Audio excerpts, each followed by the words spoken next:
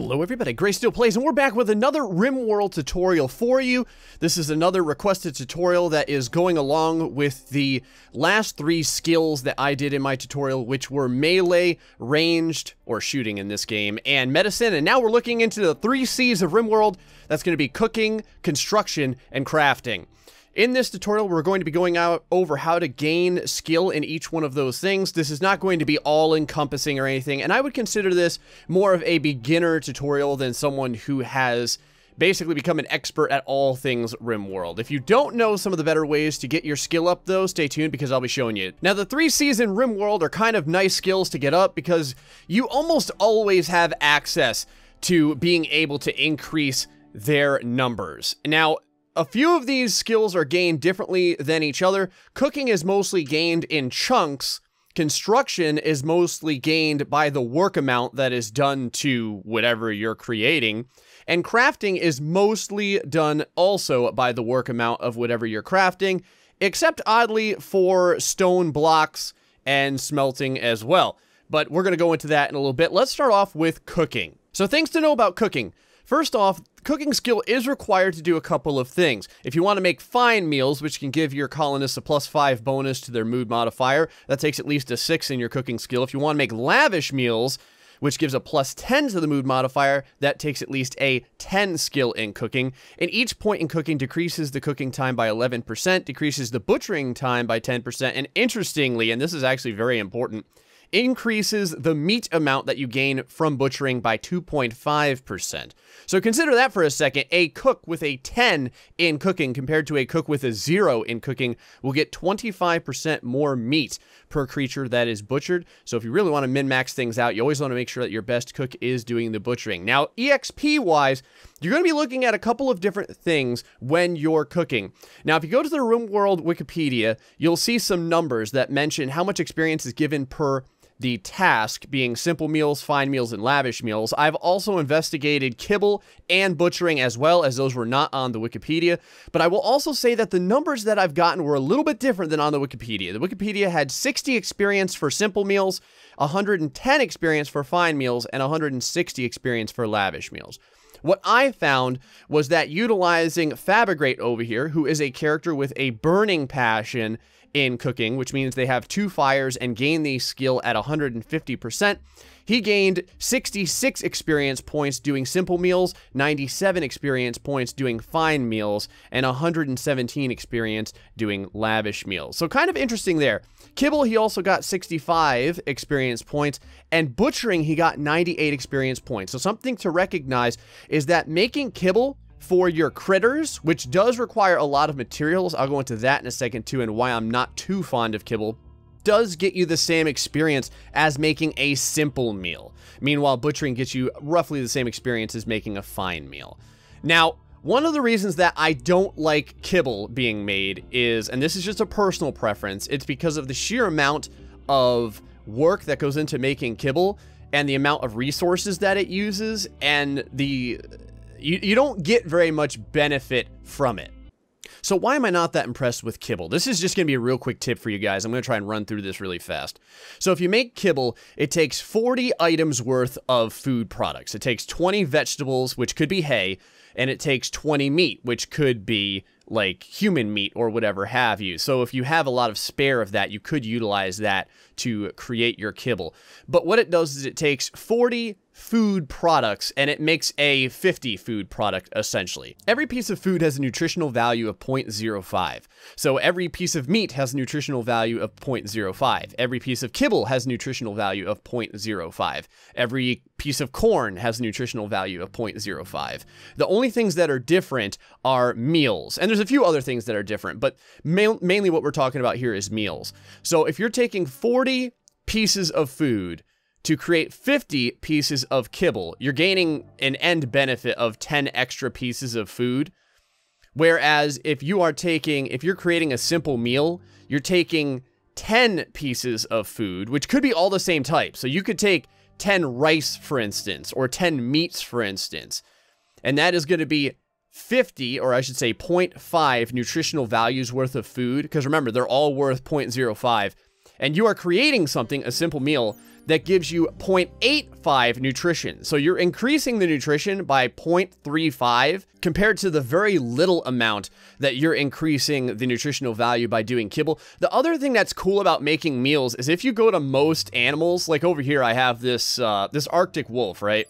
So this Arctic wolf is a carnivore for the most part. It eats raw meat, corpses, but then it says meals and kibble. The cool thing is that if you make a meal right here out of simple vegetables, meaning no meat at all, the animal will still eat this. And if we go over to its needs, we can actually watch him consume this. And I'll go ahead and there you go. He gets food from that, even though there was absolutely no meat in it. And you can go to almost any animal. A lot of them are like this. Like this buffalo over here, this thing takes meals as well. Got a timber wolf down here. This thing takes meals as well. Got a raccoon over here. This thing takes meals as well. Anyway, that's all. I just wanted to share with you that if you can feed your animals meals, it's actually pretty good to do so. The only thing that kibble gets you is that it doesn't go bad outside. You don't have to refrigerate it or freeze it like meals do, but you can always put an animal area inside of your refrigerator near the meals area, and they'll eat those meals. I just think it's cool that you can take vegetarian meals and feed them to carnivorous animals. Also, remember that you're going to be getting more experience for making the simple meals than making the kibble, because you're going to be running through the items very quickly with the kibble, since it takes 40 items to make that kibble and get the exact same amount of experience roughly as making a simple meal, which only takes 10 items. So I would suggest making the kibble if like you have a group of psychopaths that don't mind you butchering human beings, and you have a bunch of hay that you're growing and you want to slap those two things together in order to get the best benefit out of the butchered people that try and mess with your colony. For more min-maxing, if you have the ability and you have enough vegetables and meats, make sure to make fine meals. The reason why is because it takes the exact same amount of food products. It takes 10 total, 5 vegetable and 5 meat, and you get about 50% more experience for making a fine meal compared to a simple meal. Very cool. Lavish meals are fine. I recommend them if you're completely overflowing with both vegetables and meats, but the only thing about it is while it does give a little bit more experience than a fine meal, remember it does take twice as much food products to make a lavish meal. 10 vegetable types of food and then 10 meat types of food. Let's move on to construction. Construction is a skill that has to do with basically anything being made that doesn't fall under the crafting skill for the most part when it comes to like inanimate objects and there have you. Something that I often messed up when I was new is thinking that crafting is what made the different furniture, but it's actually all constructing. Now, to get your constructing skill up, all you really have to do is make furniture of any type if you want. The thing about constructing is you get constructing skill as your person goes through the work to make the item. So you get the biggest benefit out of making the biggest item you can. For that reason, the long tables are one of the best items because it takes the most amount of materials to make. You can also deconstruct the constructs that you make to get right around 3/4 of the materials back. One of the best ways though to gain constructing skill, if you have the ability to do so, let's say you burrow into a mountain, you're going to have right here rough hewn whatever, a rough hewn ground. If you go to your floors and you go to smooth floor, you can smooth the floor out. And I'm just going to pick on some random guy over here and just kind of utilize him to start smoothing this floor.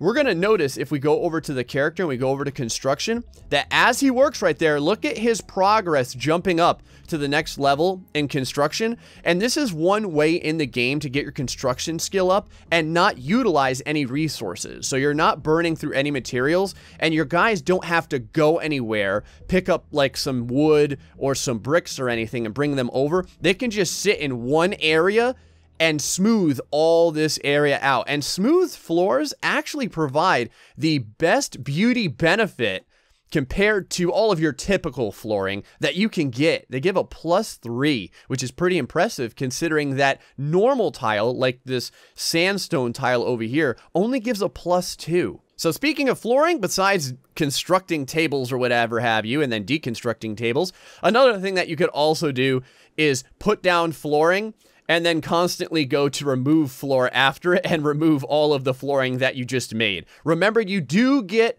experience for deconstructing just as you get experience for constructing. Let's go ahead and make some other guy remove this tile over here and watch that construction skill continue to rise. Pretty cool. And you're going to see right now he's going to go ahead and make a tile as well.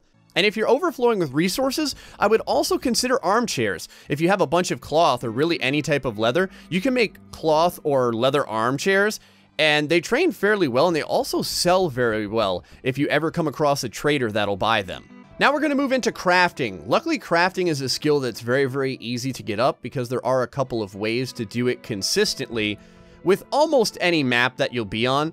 The two easiest ways, especially in the beginning, like I said, this is aimed toward newer players to get your crafting skill up, is one, if you didn't know, you can always prioritize stone cutting at a stone cutting table. You don't have to prioritize, you can just cut stone at a stone cutting table.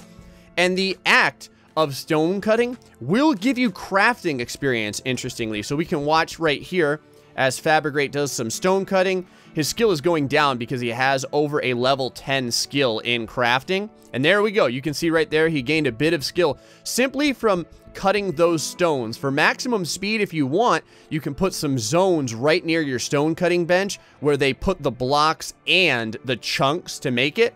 The other thing that you could do right in the beginning, if you really want to, depending on what sort of resources you have right around you, is you can go over to production, you can create a crafting spot. You can create it wherever you want. I'm just going to put it right here for right now. And you can go ahead and make a few of the different items in the crafting spot. Again, you'll see that because I have a mod, there's 3 things here that you wouldn't normally see, which is the cigar, the chocolate cigar, and the cigarette. You would see these things, though, such as clubs and short bows. You can make, typically, clubs, short bows, and tribal ware, because you can make these out of almost anything. Clubs you can make out of any type of stone or wood. Short bows you can make out of wood. And tribal ware you can make out of any type of cloth or leather. You can do shivs as well, but the only reason that I don't really recommend shivs if you're straight just going for crafting skill is, remember, the amount of time that it takes you to craft something, you're going to be gaining skill for the work you put in.